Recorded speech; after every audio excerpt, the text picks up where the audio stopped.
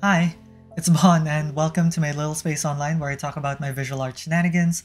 I hope you're all doing well this holiday season. I was supposed to fly over to Calgary to visit the family over the holidays, but that didn't happen because my flight kept getting cancelled due to extreme weather and lack of airport staff. Actually, the footage that I showed earlier in this video was just from before my flight got cancelled. So yeah, that was a mess.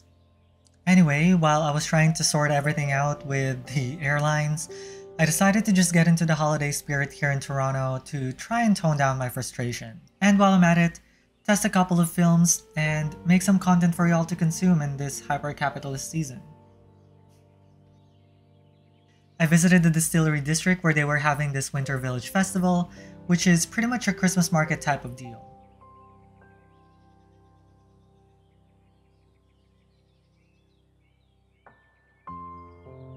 And as if in consolation, that day was fairly bright for winter, so I thought that was probably the best time to test the role of SantaColor 100.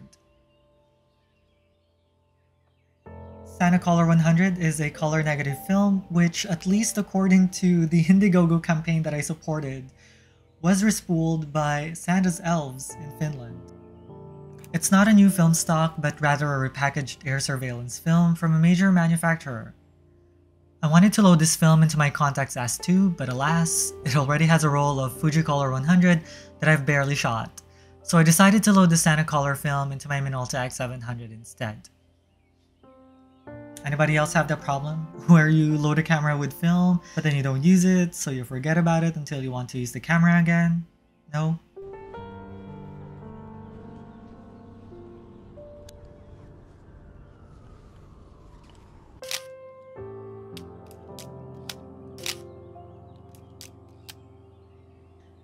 Anyways, based on what I saw from others online, the SantaColor 100 has a fairly neutral tone with reddish shadows. The reds really seem to pop on this film, so during this photo walk, I tried to take as many photos with red as the highlight.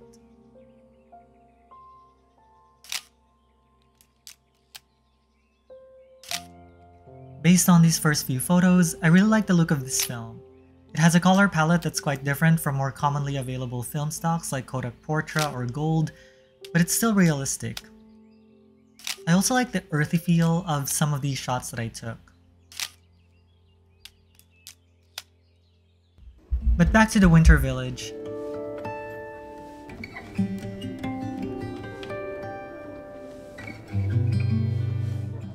As you can see, there's a lot of pop-up vendors that sell seasonal items, trinkets, and even food.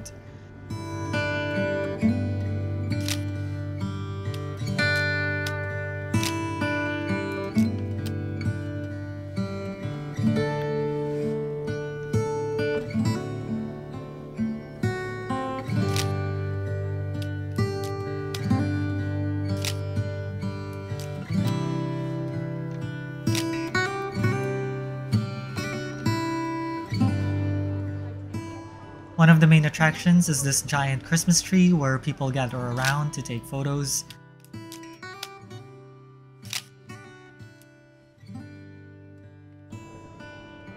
It has a Dior sign, of course.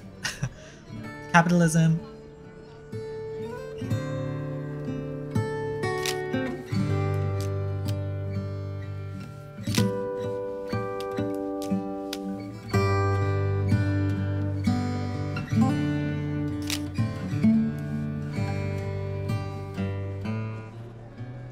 Here, I bumped into JC and her friend, so of course I took their photo. Hey, nice seeing you. Welcome back. Awesome.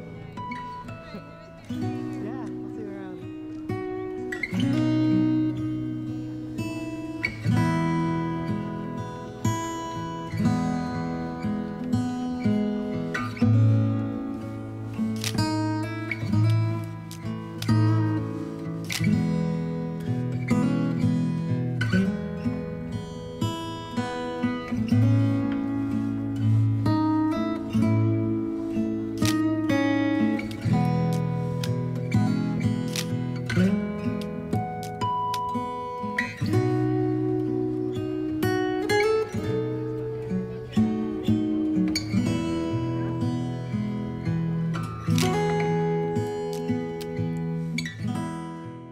yeah, I think SantaColor 100 is pretty good.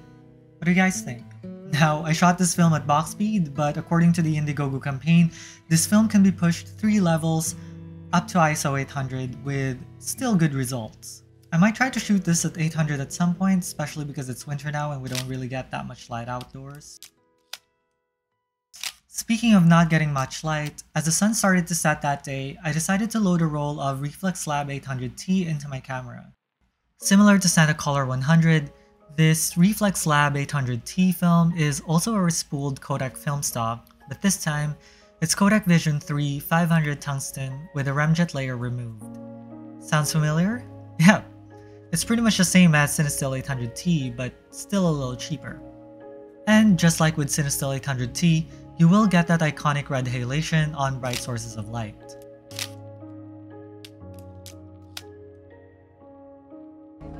Because it's a tungsten balanced film, you will get a cool color palette as it's supposed to counterbalance the warm light from tungsten bulbs. I find that this film stock has an amazing color rendition, especially the blues and reds. Use this film stock during blue hour, trust me, you won't regret it.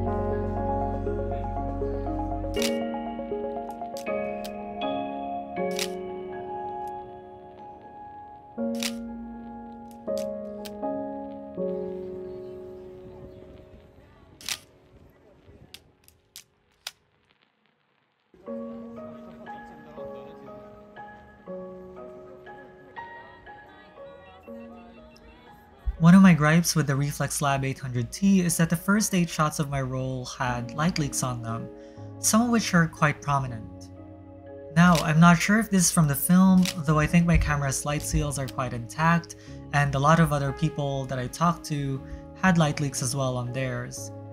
But this really reminded me of pre-2020 Cinestill 800T before they tweaked their method of remjet removal.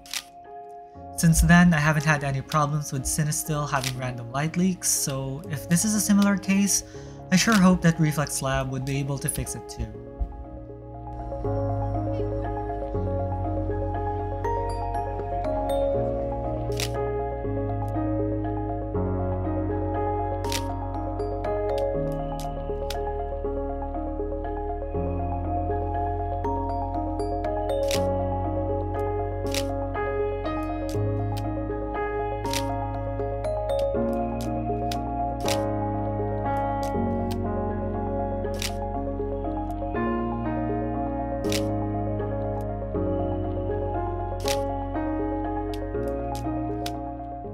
Anyways, I hope you enjoyed this video.